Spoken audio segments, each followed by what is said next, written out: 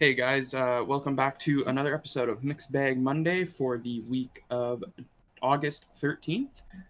As you know, we are the only gaming channel on YouTube. So thanks for sticking with us. And once again, I'm here with Julian. Hey, what's going on? And that is true.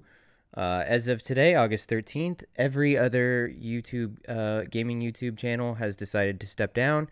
IGN, GameSpot, all the regular sites you would go for news are leaving the YouTube game, and they said, you know what, it's time for some young guns, some young bucks to take over, and they chose us. So thank you to them, and thank you to you, Yeah, thank you very much. and thank you to you, Jacob. Oh, thank you to you as well. Yeah, you're welcome. So what are you doing this week? Well, let's see. What are you Uh, playing? What are you listening to? What are you watching? What are you reading?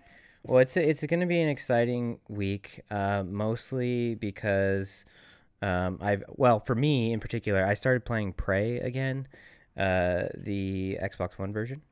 Prey came Okay. out last year, like quarter three of 2017, maybe earlier than that. I Yeah, it definitely just got didn't. a really cool DLC update, didn't it? Yeah, it did from which they showed off at E3, which is called Moon Crash. I still haven't played that. I never got around to finishing Prey, but it's really like a gem, an underrated gem, I'd say from last year. Okay. It's as you know, it's published by Bethesda, not developed by any of their studios, but you know it has that seal that I like. You know, Yeah, it definitely seems like it has a bit of that Bethesda charm. yeah, for sure. Without the bugs, though. It seems like there's not that many bugs in this game. No, and the beauty of Prey, and I don't want to like build it up too much, but I will say that it's such a good experience that it's worth playing. I think everyone who likes video games would find something of enjoyment from Prey, Okay. whether it's the story or just the core gameplay. There's just so many moments in it where I have to stop and like really think about what just happened in the game, and there's been many moments where I've just been like, yes, like this is what I want in a video game, totally. Okay. um, just as a background, Prey is like a first person shooter, but it's deeper than that. It's actually kind of like a reboot of the original Prey game, which came out on Xbox 360 near its launch, Yeah. which I think it was kind of like a Doom clone in a lot It of was kind ways. of well received, if I'm remembering correctly. Like, a lot of people really enjoyed it. And if I feel like it's one of, if not the only games that feature like a Native American protagonist, other than That's true. Assassin's Creed 3, I believe, That's true. which is You're kind of right. cool. It is cool, and you know it was a good game. I think that it came out in a time where people were expecting something else. I don't know how well it did critically or commercially. It's kind of like Wolfenstein, that you know when Yeah. that came out on Xbox One, where it kind of came out to not a lot of fanfare. And then around the time that we realized that Wolfenstein 2 was going to be coming out, we saw this resurgence of people going, hey, you know what? Wolfenstein was actually a really good game. Hmm. Um, and then Wolfenstein 2 is great too. And Prey's kind of like that. And I will say, though, that this reboot of Prey is very, very different than the first. It is still a first person shooter. It Um, seems like it has been a lot more modernized. yeah, that's true. And it's drawn more influence from games like Bioshock. Yeah. And narratively, it's similar to Bioshock, existing in this like kind of semi-open world. It also draws inspiration, I think, from Dead Space. Uh, but Yeah, I can it, see that. but it takes the best things of those games and then kind of morphs it into its own original ideas and concepts. Um, so if that is something that interests you, I really think you should check out Prey, and you could probably get it for pretty cheap these days, maybe $20 or less. Um, and Yeah, for then sure. and then the Moon Crash DLC I think is an additional $20. I'm sure maybe there's even a bundle that's like $40 or something. From what I remember when Moon Crash came out, it was pretty recently too, actually. Yeah, A lot of places like said, "Wow, this is, a really good DLC with a lot of replayability because it has that whole roguelike type of implementation where I think one part of the DLC, like every time you go play it, it's different every time." Yeah, exactly. It's a really cool concept. It does take that rogue-like concept and put it on top of the Prey engine. You're essentially trying to make it through this space station, and each time you die, you start over with a new character. But I Yeah. think like changes that you've made during each playthrough and certain things carry over, which is another thing that we see in roguelike games. Hmm. I haven't played it yet. I'm looking forward to it. I definitely will finish the game, the story of the game first, and then move on to that later. So that's probably what I'll be playing this week, alongside of Hearthstone. The new expansion came out Tuesday of last week, Hmm. and when I've had time to play games this past week, it's pretty much been Hearthstone, and then like I said, I did play Prey a bit, but I've been playing a ton of the new Hearthstone expansion. It's pretty good. I enjoy the decks that are out right now.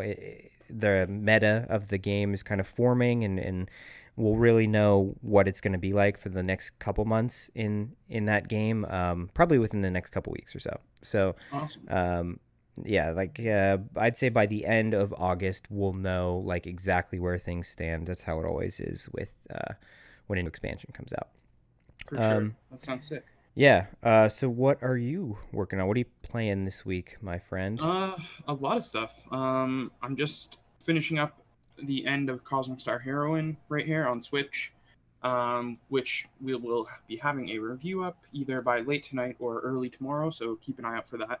Um, First impressions right now, I've got to say I really enjoy the game. It obviously wears its Chrono Trigger influence on its sleeve very proudly. Um, so yeah, just keep an eye out for that when it comes out. Um, what else have I been playing? Not much really. Just going back and forth. I had to capture some Skyrim footage for a video I did yesterday where you should go check it out too.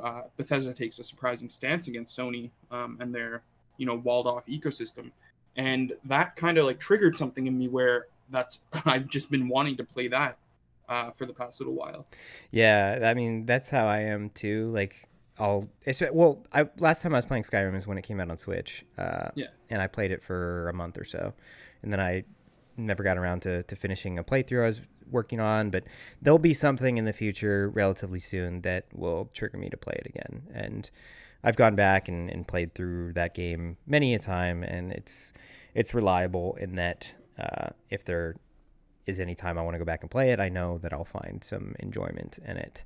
Um, yeah, Especially on Switch. I really, really liked playing it on Switch. It ran great, ran just as well as the remastered versions on Xbox and PS4. mhm, Not obviously not near as good as it might run on PC, and the draw distance isn't that great, but runs fine for me. yeah. Um, I've been rewatching My Hero Academia. I I don't really enjoy the dubs, which is what I've been watching, so I can like kind of play games or do other things at the same time. Yeah, And you the were dub saying that. is yeah, the dub is just pretty mediocre to me, at least. It's definitely not the best. Do you when you watch anime, do you normally watch the subbed version, right? Yeah, for sure. Yeah. I mean, that's kind of like my dilemma is that I often will watch the dubbed over the subbed because I, like as you just mentioned, probably distract myself with other things if I have anime Yeah, on, and I don't watch a ton of anime anyway. I've actually been watching or rewatching the Yu Yu Hakusho series, which I the Yu Yu Hockey Show. yeah, exactly, the Yu Yu Hockey show.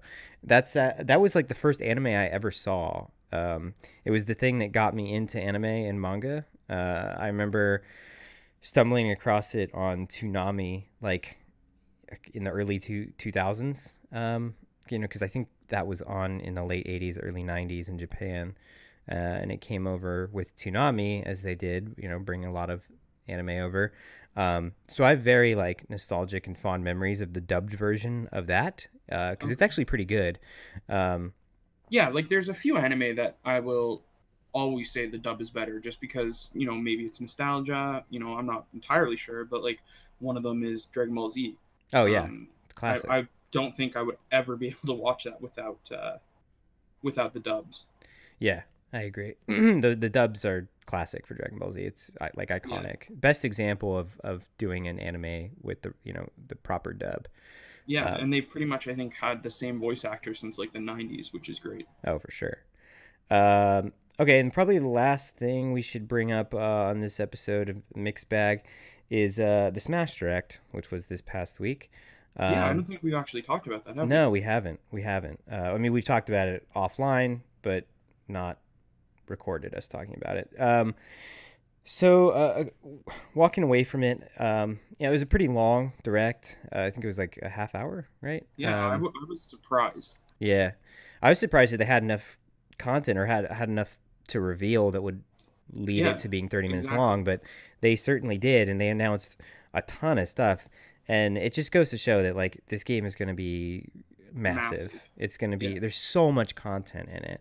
I couldn't believe that they have 900 songs in here in Yeah, this and game. over 300 different stages. No, it's Like not 300. It's a well. Oh yeah, it is because they have it like it's 100 stages, but then each stage has three different parts, right? yeah, Oh yeah, so it is 300. And I didn't think about that. Um, that's crazy. because you have like the alpha and omega different versions of it. Yeah, and then just like the So normal version. technically, yeah, so like technically any stage can be an esports stage, with no hazards and no nothing like that to get in your way, which is definitely cool. Yeah. And there's been a lot of rumors actually, just because of like the direct where Sakurai was speaking. A lot of people say, "Oh, the chairs behind him mean that like he's hinting about Waluigi," because Oh, they're in purple the and yellow. yeah, in a tweet before this direct came out, he said, "I apologize if my eyes look red. I'm really tired." And a lot of people are now saying, "Oh, that's a reference to King K. Rool because his eyes are red." So then I've seen a lot of different speculations, a lot of different theories that say, "Oh yeah, the chairs behind him are Waluigi," but then a lot of people are like, "No, the chairs are definitely referencing Skull Kid from Majora's Mask because the two Navi that he had were purple and yellow, and then on the couch next to Sakurai, the pattern on some of the cushions look like Skull Kid's colors and stuff." Huh. So a lot of theories, they might be a little out there, but it's definitely interesting to see people theorize, and talk about what their wishes are. Yeah, totally. And I was also thinking this week of like what characters I think would fit well within this Smash, genre and fit Yeah, well into this fighting game. And I think it's like pretty good where they're at now. Like I wouldn't I'm not like pining for them to add anyone, you know. no, me neither. I think it's pretty good. I think new fighters are welcome, sure, and I'm they're clearly going to add more after the game's release as DLC. I don't know why they Yeah, wouldn't. Um, but yeah, it's just like already such a massive roster that how much fan service can you elicit out of it? You know? I mean, if I had it my way, I would definitely want the characters from the Xenoblade Chronicles 2 in there, Rex and Pyra and stuff like that. Um, and then I wouldn't say no to having Isaac from Golden Sun in the game because that was one of my favorite games on the Game Boy Advance. So Uh it'd be huh. definitely cool to see that instead of an assist trophy. Oh, for sure. Okay. Here's my ask for them to add. Um, the one of the like or maybe like a combination of characters from Advance Wars. Yeah, that would be definitely That'd be really tight. cool. I That'd be mean, super tight. they had an assist trophy of They something from Advance Wars Oh, right. Is that in one of the older games. That's right. That's right. And I actually went back and because I've been thinking about Smash since the direct, and I was like, man, I haven't even played Smash in a couple years. Um, and I went and I found my 3DS copy of Smash, Hmm. and I started playing it, and I realized that playing it on the 3DS is not that great of an No. experience. I was so Well, stoked to be when honest, playing almost anything on the 3DS isn't, in my opinion, nowadays isn't that great of an experience. yeah. You might get some flack for that, but I mean, there's stuff the that belongs on 240 the screen, right, right. There's stuff that absolutely belongs on the for 3DS, sure. but I will say that my time with the 3DS has declined to almost nothing. Yeah. Um, Pretty Yeah, much, honestly, I don't remember the last time I even turned it on. yeah, it's only been on for me in the past few years for Pokemon. I mean, Okay. it's pretty much the Pokemon console, or I mean, the Pokemon system for me. I don't really use it for anything else. Although I will say that WarioWare Gold is looking pretty good. That does look really good, but I, I can't lie. I really just think that that would be better off on the Switch. I know. Nintendo's kind of backed himself into this corner of like the Switch is what they need to develop on, and releasing shit for 3DS is like, well, this would be better on Switch.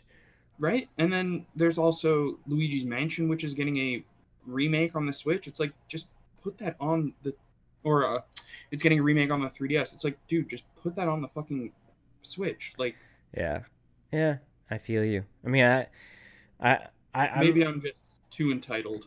well, the Switch is just so good, and that's like it's kind of like a um this like psychological response to it being so good is that now it's like put everything on Switch all the time. It's almost like a meme at this point. Yeah, I'm sure a lot of people get kind of annoyed of hearing that. Yeah, yeah, but you know what? It's just the reality of the situation. So, Yeah, I mean, sorry Nintendo, but you heard it here first. We're the biggest video game channel on YouTube right now, so you definitely should listen to us. if we keep saying it, it will be true. That's true. Speak it out into the world, and then hopefully one day. All right, guys. Thanks for listening to this week's Mixed Bag Mondays. We'll be back, of course, next Monday with another episode, and stay tuned for more content this week.